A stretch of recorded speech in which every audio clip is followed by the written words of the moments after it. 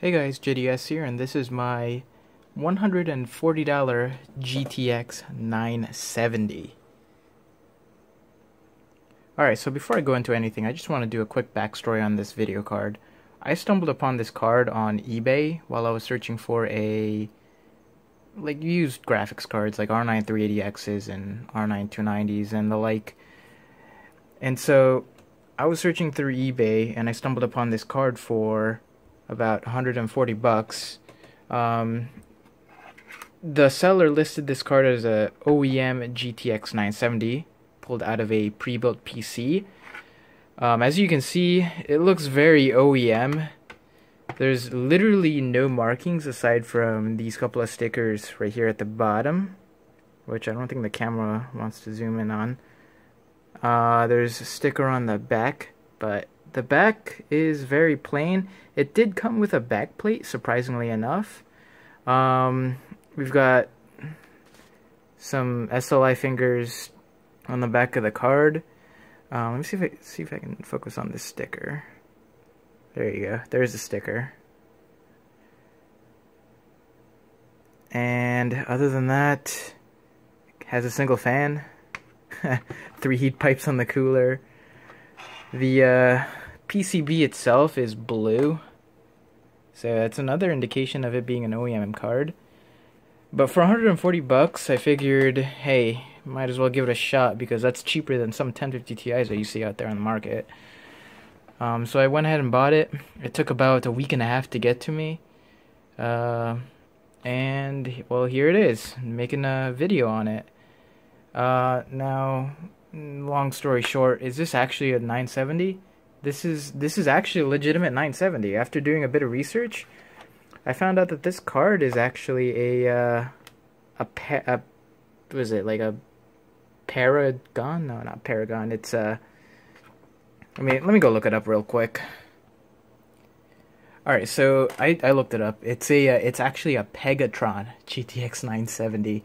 I have pulled up the tech power up page for this, and I actually that card that you see right there, this is the actual card from that picture. One of the I guess the contributors to this site uploaded an image for this particular BIOS page, but as you can see from the specs, if the camera can focus, from the specs you've got a GPU core clock of 1051 megahertz, memory clock of 1753 megahertz. So all in all, this is just a reference 970. You can see all the particular BIOS internals in there. You got like thermal limits, memory support, and all that cool schnaz. But yeah, other than that, this is a reference GTX 970. I have ran a few benchmarks with this particular card. In fact, I'll pull up the results real quick here. 3D Mark results. I ran it both stock and overclocked as well.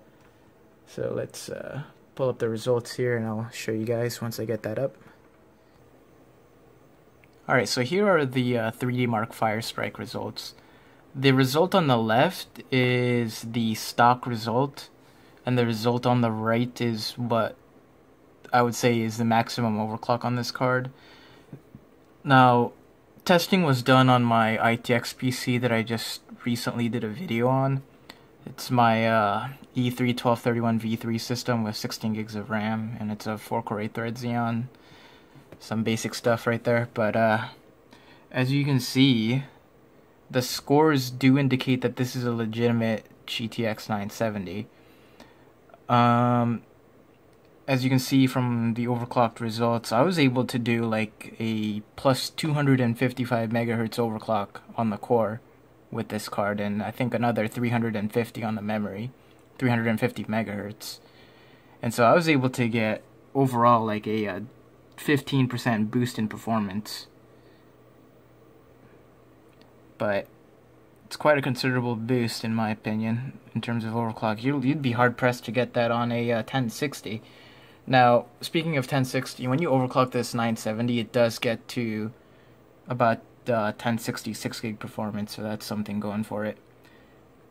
Actually, that's something to note, because this card only costed 140 bucks. 140 bucks got me GTX 1060 performance. I'll do that any day, every day. But yeah, so let me just I have pictures of this card, the internals. I'll pull that up on my computer as well. But I did take a couple of pictures of the internals of this card, and this card comes with like a pretty beefy, well, relatively beefy heatsink. You can probably see it in there. That's a pretty thick heatsink, if I do say so myself. It has a it's got 3 heat pipes for the cooler, and if you just kind of look underneath here, you can see that the memory modules are being cooled, as well as the VRM modules over here. So that's one thing to note. Even though this is a cheap OEM 970, it's very well done, in my opinion. I mean, you'd be hard pressed to find regular 970s that even have a backplate, and this is like a brushed aluminum backplate. That's a pretty finish, premium finish, if you do if you ask me. Though it is missing a screw right there. It's missing a screw. But I did take this card apart, looked at the PCB itself. It's a reference PCB with a very, very good graphics chip in it. So I just wanted to make a quick video on this graphics card. If you find these on eBay, if you find them for a good price, I definitely recommend getting one of these cards. This is a relatively good buy. And I know on eBay there's a bunch of 970s that pop around for like 200 bucks. Let me check real quick and I'll get back to you guys. Alright, so we have the eBay page up for GTX 970s, and as you can see, they're averaging around $200. So you got one here, this MSI, looks like the Gaming 4G 970 with the Twin Forza 5 cooler. This is 200 bucks. This is actually not a bad card. I owned this card for a short while. I did like the cooler on it. You got another one here, Founders, it looks like. I don't know if that's a Founders. No, it's an Eno 3D. It's 200 bucks. This one's 250, but you can find them for around, I mean, some of these are auctions, but well, let's look up to buy it now. But yeah, it's 200 bucks, 179. That's a pretty good price. But I did find this for 140 bucks. It was a really new listing, and I jumped on it as soon as I saw it. If you could find this card for anywhere around near that price, that's a damn good deal in my books. But that's it for tonight, guys. I just banged out 2 videos for you after not uploading for a month. If you guys like the content, like and subscribe, and I'll see you guys next time.